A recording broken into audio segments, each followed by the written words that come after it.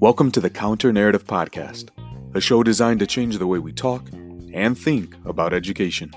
By sharing stories of successes and triumphs, we aim to challenge the dominant narrative that often negatively portrays our disenfranchised populations. I'm your host, Charles Williams, an educator for 15 years, a current school principal in Chicago, and an educational consultant. Let's get started.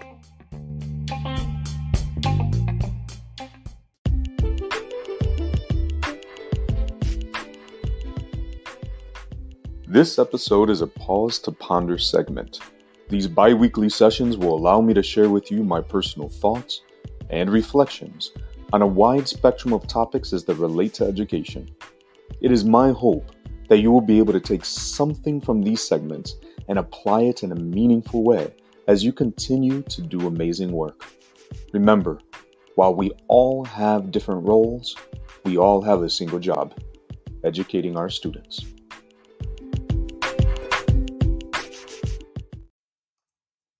I find it interesting how events or moments in our lives seem to converge at the exact point where we are able to clearly navigate the threads that connect these once seemingly unassociated elements.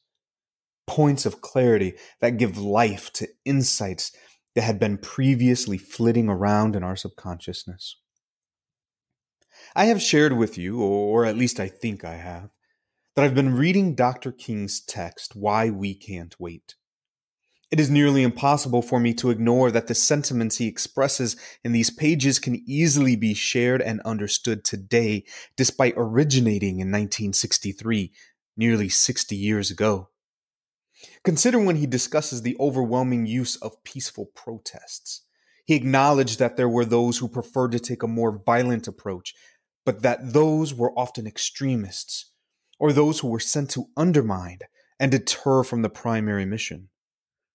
Compare this then with an article released on September 5th of this year by Time magazine, sharing that more than 93% of the more than 7,750 Black Lives Matter protests across this entire country have been peaceful. And despite this, we were consistently bombarded with images of the damage and the destruction that was left in the wake of rioters. As I have said before, I do not condone rioting or even looting, and it is unfortunate that some resorted to these violent tactics. However, it is also disappointing to know that the same methods of depicting movements intended to foster change and break systems of oppression as mere catalysts for social unrest and vandalism. In another text I'm reading with my staff, Dr. Howard's Why Race and Culture Matter, he points out that schools were used during the early 1900s eugenics movement to justify controversial claims that Black and brown students were mentally inferior to their white peers. A common tool that was used to measure cognitive ability was the Army Alpha and Beta examinations, two assessments that were based more on familiarity with American culture than on innate intelligence. I couldn't help but to reflect on a CPS policy adopted in 1991 that allowed for culturally responsive standardized testing. Despite this document being nearly 30 years old, few of the educational leaders that I was working with knew that this policy even existed, and we definitely didn't see any evidence of such assessments.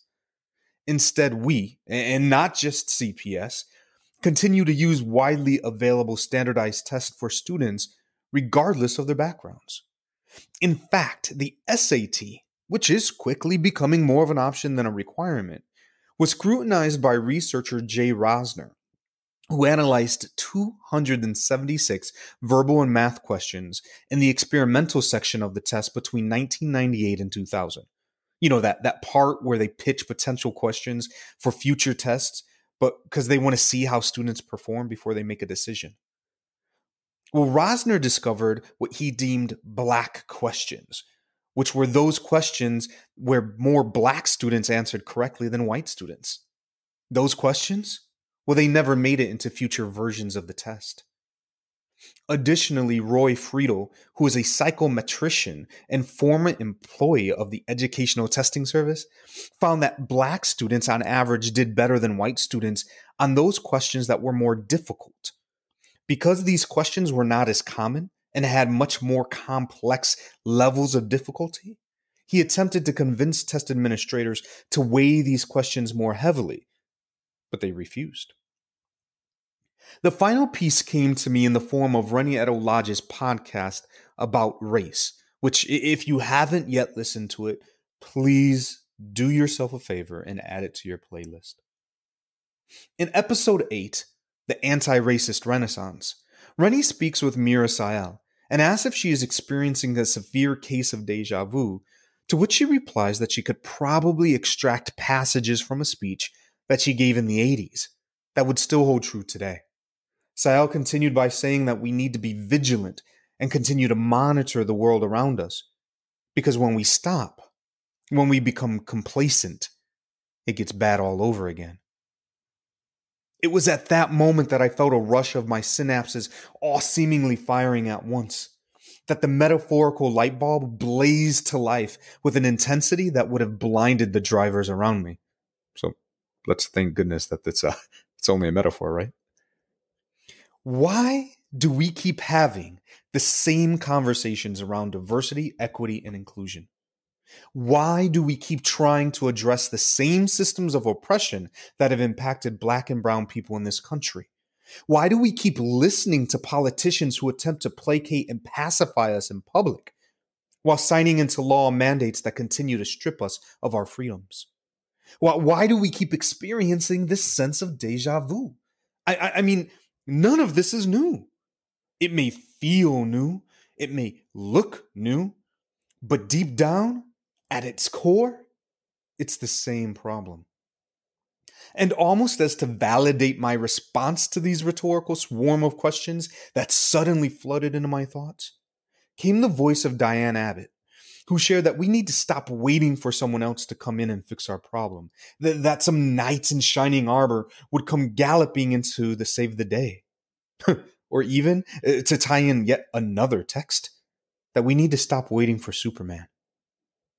Abbott continued by clarifying that she's not suggesting that everyone just jump into politics, well, maybe with the exception of practicing your right to vote, but that we all need to do something.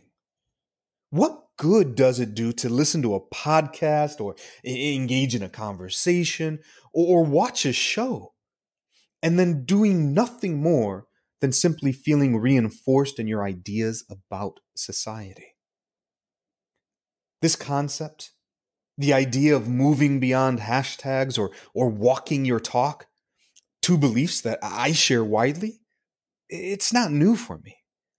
I've long been frustrated with the notion that people fall into their expressive comfort zones, places where they can tout their beliefs that push back against the dominant narrative, yet do so in relative safety because they're surrounded by like-minded individuals. I mean, it's great that these conversations are taking place, but it does us no good if they remain within the protective bubbles of nonconformist cliques. Nothing changes if nothing changes. So I ask you today, what are you doing so that we end this cycle of oppression? How will you emerge from your zones of comfort and stand side by side in the openness that is vulnerability? How will you speak up and act out so that we no longer need to experience this sense of deja vu? Nothing changes if nothing changes. Until next time.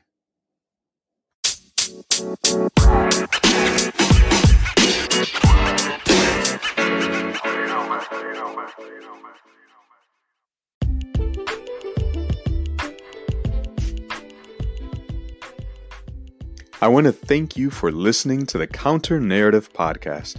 If you like what you're hearing, please be sure to like and subscribe on your favorite podcast platform. You can also follow the show on Twitter at the CN Podcast and the host at _CW Consulting. Take care.